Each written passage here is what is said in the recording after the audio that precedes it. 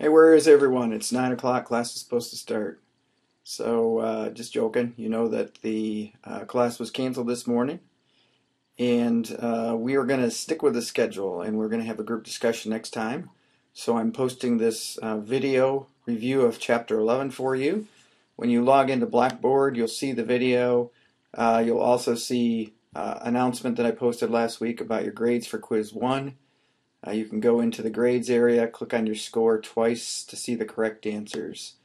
Also, as I mentioned, the group discussion's over Chapter 11, and we're going to have some time at the beginning of class to work on that. But I do need you to look at the group discussion questions, and based on what we cover in the review, answer them individually so you can come to class ready to discuss them as a group. And I'm just going to go through the slides for Chapter 11 here.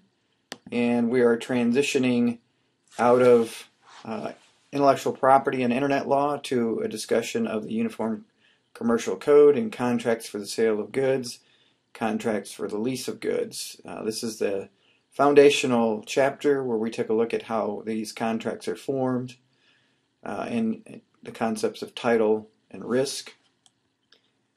And while it's not required that you take BA 207 before this, it is a good idea to have kind of an understanding of contract law and the common law before this. I'll try to mention some of the differences between the UCC and common law as we go along. But we're talking about Article 2, which covers contracts for the sale of goods, and Article 2A, which covers contracts for the lease of goods.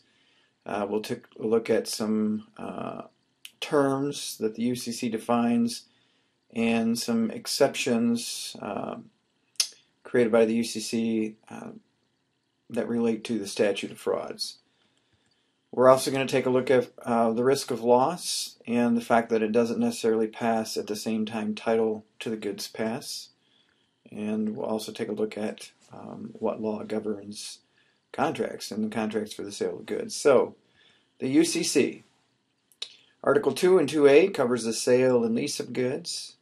And you can see these other articles, and some of these we will address in other chapters in business law too. We will talk about negotiable instruments in banking. We'll talk about securities and secured transactions in Article 9.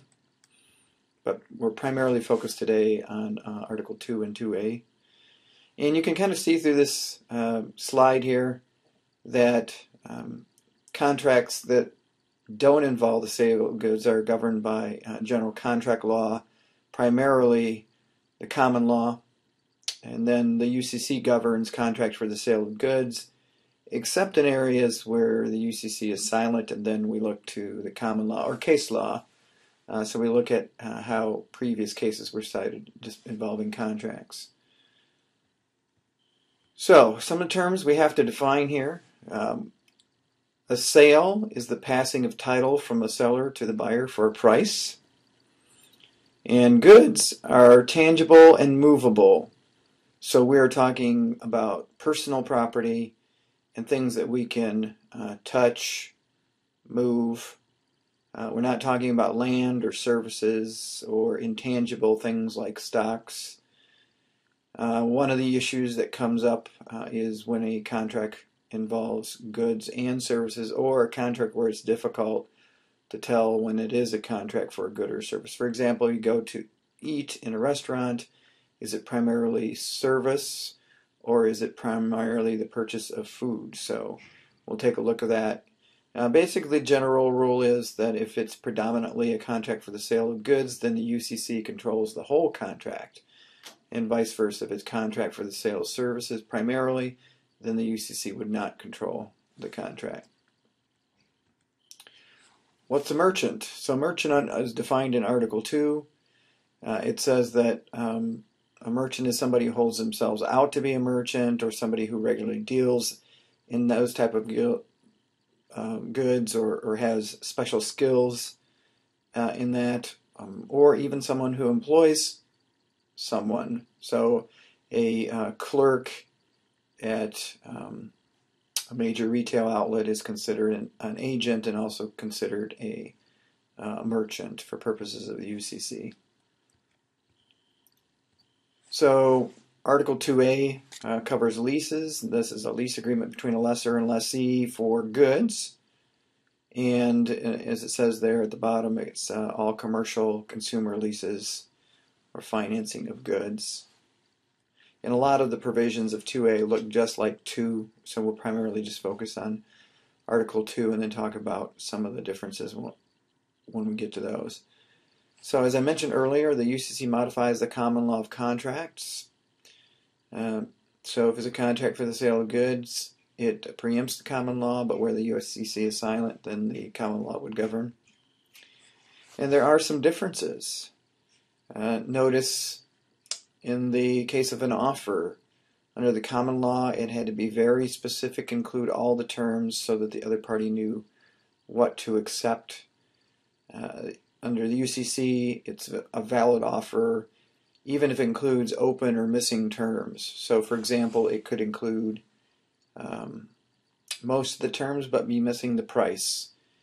And as long as there is a way to determine the price, for example, in the bullet it says the court will determine a reasonable price at delivery and enforce the contract. If there isn't a price, or perhaps the price is going to be set later, for example, maybe it's dependent upon market conditions at the time. Or it could be open payment, so the parties don't necessarily agree on what the payment terms is. Notice that it says under the UCC, payment is due at the time and place at which the buyer is to receive the goods, unless, and this is the same with all these terms, unless the contract says something differently. Parties are free to enter into any kind of contract that's lawful, even if it's different than what the UCC is. The UCC can be kind of as a default when the parties don't necessarily address one of these open terms. Open delivery. Notice it says the buyer takes delivery at the seller's place of business, which may seem a little weird because when you think about delivery, you think about goods moving somewhere, but in this case, the goods are, I mean, if you think about, do you typically get something shipped from Walmart to you? No, typically you go to the store and you buy it. You could buy it online, but basically we would consider without anything in the contract about it that if there's delivery, it means the buyer comes in and gets it by default. Of course, the parties could agree to something different. Quantity is the tricky one. If we don't have anything about quantity, then it's difficult to determine the terms of the contract, and then there is no contract. Now, there are some exceptions to that. There's requirement contracts and output contracts. A requirement contract would say the buyer has agreed to purchase all he needs from the seller. So, in other words, the buyer would get all that they need to do their work through the seller and not through someone else. So that would make it definite enough. Also, with an output contract, that the buyer agrees to purchase all that the seller produces. So even though the quantity isn't specified, 100 of this, 10 of that, if it's a requirement or outputs contract, that would be sufficient. Another thing you saw in the common law was a offer that was to remain open. In other words, an irrevocable offer had to be supported by consideration. Under the UCC, there is what's called a merchant's firm offer. So, you notice the bottom bullet here, it says there's the idea that, well, actually the two bullets, the first one, the idea that there could be an option contract where the offeree pays consideration for the offer remaining open for a specific period of time. Under the UCC, there's a second exception where if it's a merchant and it's a firm offer, then it must remain open. And then there's some terms to that. Notice in the bullet it says firm offer occurs when a merchant, so it has to be a merchant, offeror gives assurances in assigned writings. In other words, the merchant has to sign a writing that the offer will remain open. And if that's the case, it must remain open even if it's not supported by consideration. Usually there's a term to that in there, but if there's not, then it's for a reasonable period of time, not to exceed 3 months. Acceptance. Basically, a seller could specify the way of acceptance, but if they don't, then any reasonable means would be acceptable. So an offer is made in a letter, the acceptance made by phone or email or fax, whatever the case might be. Unless the seller says it can't be accepted that way, that would be fine. Even a promise to ship or promptly shipping conforming as good is considered an acceptance. Notice the last bullet here, non-conforming goods. A prompt shipment of non-conforming goods is both an acceptance, yes, I want to accept your offer, and a breach because the goods are non-conforming.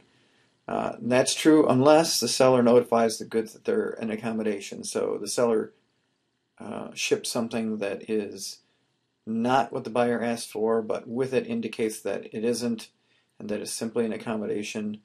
Notice the last sentence there. Notice the accommodation must indicate no contract has been formed. So, in other words, here I'm shipping to these are an accommodation. This isn't a contract for these goods. That's what would be required in the UCC. Otherwise, a shipment of non-conforming goods would be considered both an acceptance and a breach. Additional terms. Under the common law, the terms need to be the same. In other words, if someone makes an offer, the acceptance has to mirror that offer. However, in the UCC, in a lot of these provisions under the UCC, it's a little more flexible. And if a offeree accepts the terms but then adds in additional terms, there's some rules around what is the final contract. So it depends upon the status of the parties. Notice, if either one of them is a non-merchant, in other words, both are non-merchants, or one's a merchant, the other one's a non-merchant, then only original terms are part of the agreement. In other words, there's an offer and an acceptance with additional terms. There is a contract. It includes all the common terms, and then we have these additional terms that are not part of that agreement. If they're both merchants, then notice the additional terms do become part of the contract. So an offer's made, it doesn't address shipment, the offeree accepts and specifies how they expect shipment to take place. Those, if both parties are merchants, would become part of the contract unless, there are several exceptions to it. One is that the offeror indicated that there couldn't be any additional terms. The second one would be that the additional terms materially alter the contract. For example, I accept, but I want to pay half of that. Or the parties object. So, in other words, the offeror makes an offer, the offeree accepts with additional terms, and then within a reasonable period of time, the original offeror rejects those additional terms. Otherwise, they become part of the agreement if they're both merchants. Consideration. We knew that was an element of the contract under common law. It continues to be under the UCC. Now, under the common law, if you wanted to modify a contract, you basically had to pay for it or give something else of value, consideration. In other words, if you changed or added to some kind of contract, you need to show proof that both parties agreed for that additional agreement. But under the UCC, there can be modifications to the original agreement even if there's no consideration, if there is a writing that evidences that both parties agreed to that change. So notice the bullets. If the contract itself prohibits changes without a writing, then it needs to be in writing. If the consumer is dealing with a merchant who supplies non-oral modification form, the consumer must sign a separate acknowledgement. And any modification that brings the contract under the UCC statute of frauds. In other words, you can see that example in your book where they agree to something that's less than the statute of frauds, maybe $300 versus $500, and then the modification takes it over, then that should be in writing.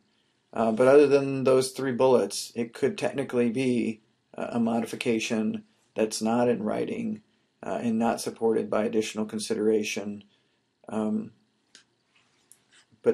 it's not that way under the common law. All right, statute of frauds doesn't go away with the UCC. Contracts for the sale of goods over $500 or leases over $1,000 need to be in writing to be enforceable.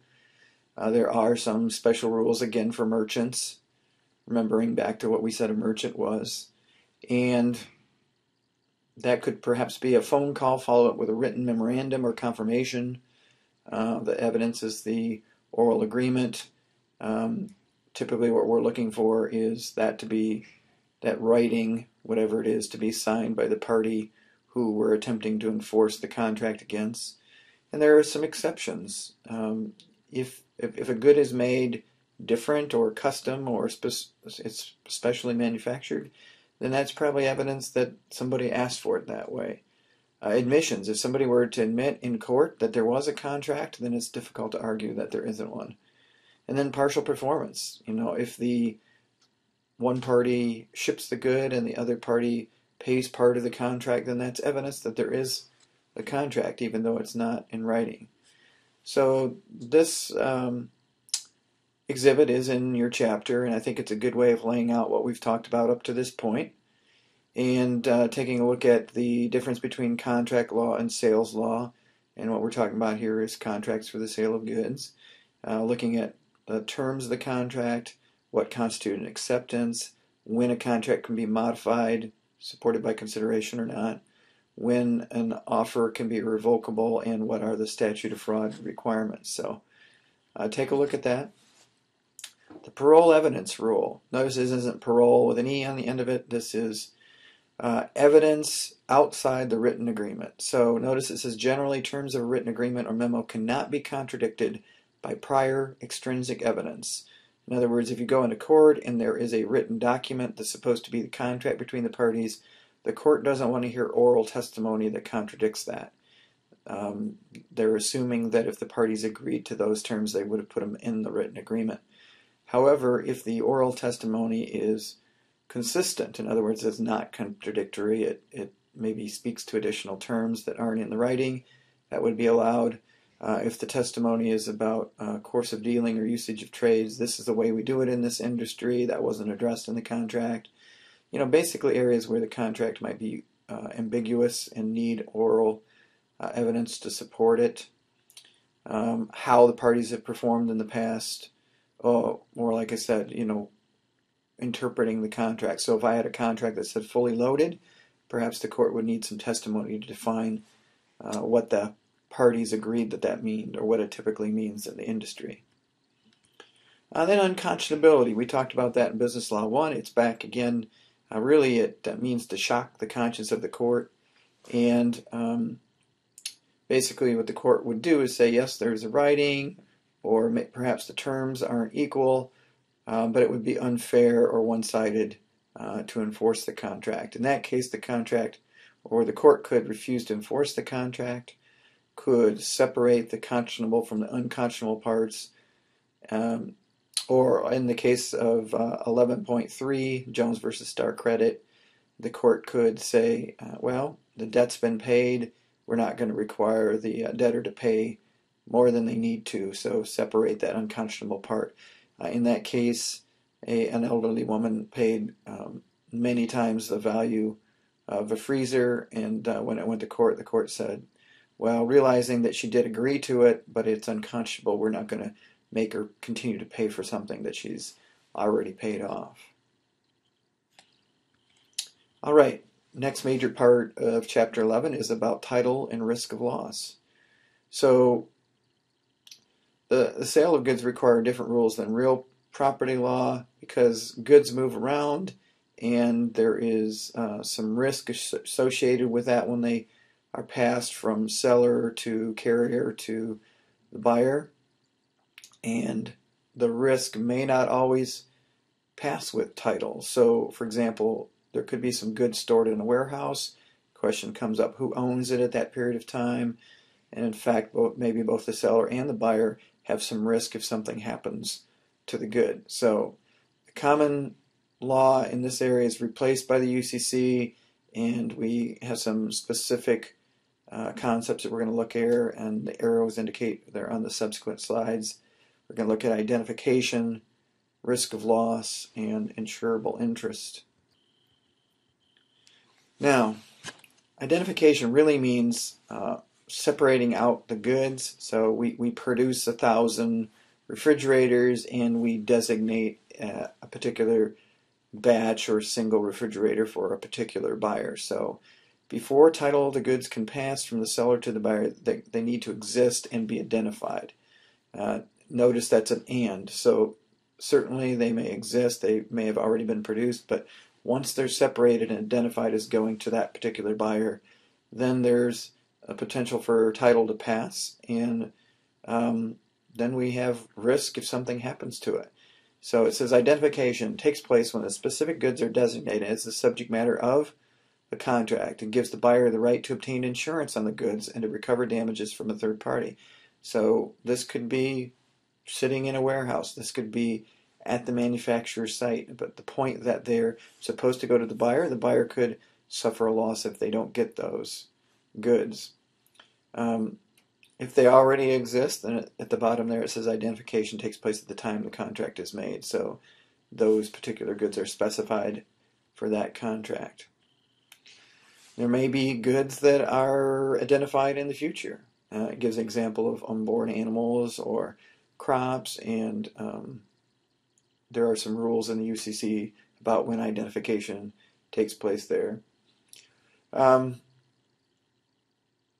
There's also some issues around the batch creation of goods, or goods that are fungible, which means the goods are difficult to identify. So if we have a silo full of wheat, it's difficult to separate them out, so we might define them in some kind of measure. So passage of title. Passage of title from the seller to the buyer occurs when the parties agree it does. So it's not always with delivery. It's not always upon identification of the goods. It's when the parties agree to. Notice the second bullet there. If there's no agreement, under Article 2, Section 401, title identified good passes to the buyer at the time and place the seller physically delivers the goods. Now, there's different types of contracts in terms of delivery, and we're going to talk about shipment and destination contracts. If there is an agreement, passage of title to the buyer depends on whether the contract is a shipment or a destination contract. In other words, the parties could agree to something differently. A shipment contract means that title passes at the time and place of shipment. In other words, as soon as it's shipped, then title passes. Or destination, when title passes when the goods are tendered at the destination. So whatever that destination is, and it may not necessarily be at the buyer's place of business, when it gets to that destination, then the title passes the buyer. For example, maybe it's a port, maybe it's a warehouse somewhere, but at that point, then the buyer has title to the property. In fact, we can even have title transfer, a delivery made without the goods moving. So it could sit in a warehouse and move from the seller to the buyer through a document of title, for example. So some document that evidences who owns it, and then the actual document changes hands versus actually moving the goods. If there's not a document, as it says in the last bullet there, when a sales contract is made, if the goods have been identified, or when the identification occurs if that hasn't been identified. So, in other words, no document of title, the goods are not moving, then at the moment that sales contract is made. And there's some other issues. If somebody were to steal the goods, they don't get title to the good. Voidable title. The seller has the power to transfer goods. So in good faith, purchaser has a valid title. So in other words, a seller who isn't a thief transfers goods, and a good faith purchaser, in other words, somebody who doesn't know about an issue with title, can get valid title to the goods. And then the question is, whoever is claiming title now has a contest with the seller, but the good faith purchaser would get to keep the goods. And an example of this entrustment roll down here at the bottom. Somebody were to take a ring in, for example, to a jeweler, entrusting goods to a merchant who deals in those goods, gives them the power to transfer all rights in the ordinary course of business. So for some reason, Somebody comes in, they look at the ring, and they buy it. Perhaps the clerk doesn't know that it's been entrusted to them and it's not for sale. That would be a legitimate sale, and now the original person who entrusted them has an action against the seller of those goods. So risk of loss, or what we call ROL, when there is movement of the goods. When a contract calls for movement of goods without an agreement when risk of loss passes, then the courts determine whether it is a shipment contract or a destination contract, and we talked about that. If it's a shipment contract and the risk of loss passes when the seller tenders those goods to the carrier. In other words, if it is a shipment contract, the seller tenders the goods to the carrier, and once it gets in the hands of the carrier, the risk of loss passes to the buyer. In a destination contract, the risk of loss passes when the goods are tendered at a destination by that carrier.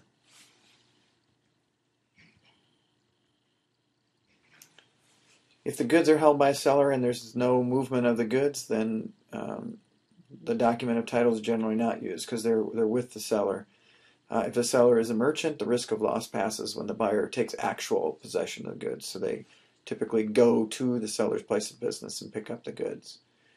If the goods are held by a bailee or warehouse, not with a seller, then the risk of loss passes when the buyer receives a document of title. The bailee acknowledges the buyer's right to goods, and the buyer receives the title and has a reasonable time to pick them up.